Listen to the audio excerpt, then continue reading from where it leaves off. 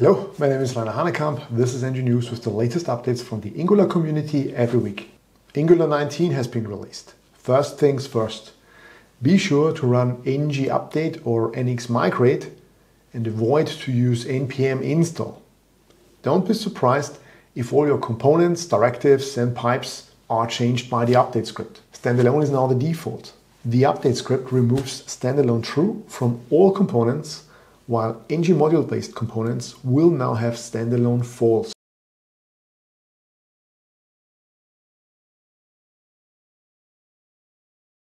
Now to the two main feature sets. We have utility functions for signals and we got incremental hydration. LinkedSignal is a function which can clone a signal. That clone is writable, but the changes to the clone will have no impact to the original. Whereas when the original changes, it overwrites its clone. Typical use cases are, for example, template-driven forms, where the ng model changes the values directly. So you want to have those changes on a working copy and not on the original. Another use case is a signal, which is linked to another one. For example, a parent component passes down the signal representing an ID, and the child component has a state which is linked to that ID. Once the ID changes, you want to have a reset for that child state. LinkedSignal is in developer preview, so breaking changes within the major are possible, but the functionality itself is stable. Next, the resource function.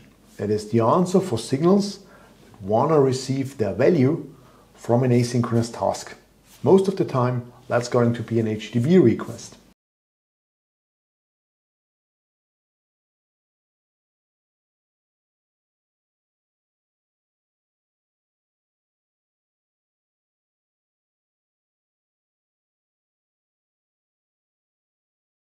And the speciality of the resource is that it manages race conditions by canceling HTTP requests without using RxJS.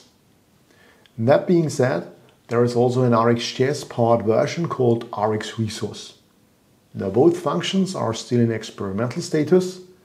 That means breaking changes are very likely, but it is a fundamental milestone because it shows the direction Angular is heading to when it comes to signals and their optional RxJS approach. The other main feature was incremental hydration. It allows us to define certain regions in our template that are being hydrated based on certain criteria. For example, if your user interacts with it after a certain amount of time or never, that hydrate never command makes sense if your component don't have a dynamic nature. Incremental hydration derived from a partnership with Google's internal framework Wiz, which powers Google Search, Gmail, and other applications which have an immense requirement for performance. Although incremental hydration might not be for everyone, especially internal applications very often don't require it. It opens up Angular for a complete new group of developers and use cases, especially for those that had to use frameworks like Remix, Next.js or Quick that provide solutions for applications that require an instant load and where we have to be very efficient when it comes to downloading JavaScript on the browser. For more information, you can read the official blog post, you can watch the release event on YouTube, and also the Q&A session with Mark and Jeremy from the Angular team.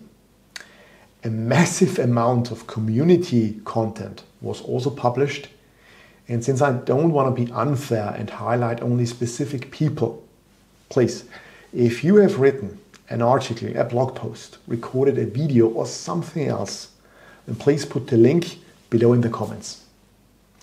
And that's it. I wish you a nice week and see you in the next episode. Goodbye.